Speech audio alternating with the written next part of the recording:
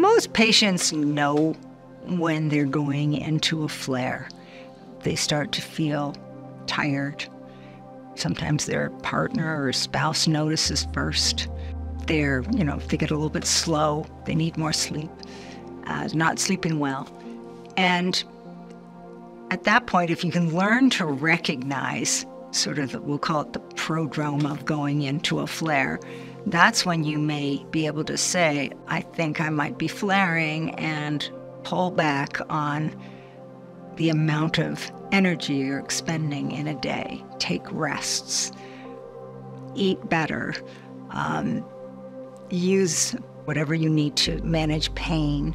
And if you really think it's still worsening and you normally manage a flare with some prednisone for a couple of days, maybe start it then before it gets to be a big flare. Also, it depends if you are a person who has major flares or a person who has minor flares.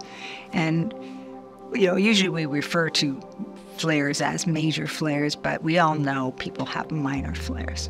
It takes a while to understand what a flare is for yourself, to get to know your body and what a flare is for you.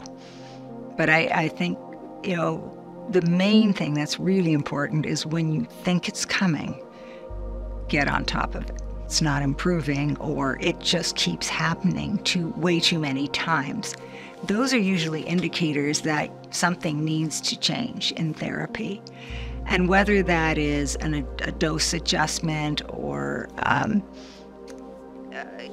an additional minor therapy or a major change in therapy. Let's say someone's been doing very, very well on methotrexate for a while, but now these flares are coming every 2-3 weeks, and they're really painful. They're really holding a person back. They're really interfering in life.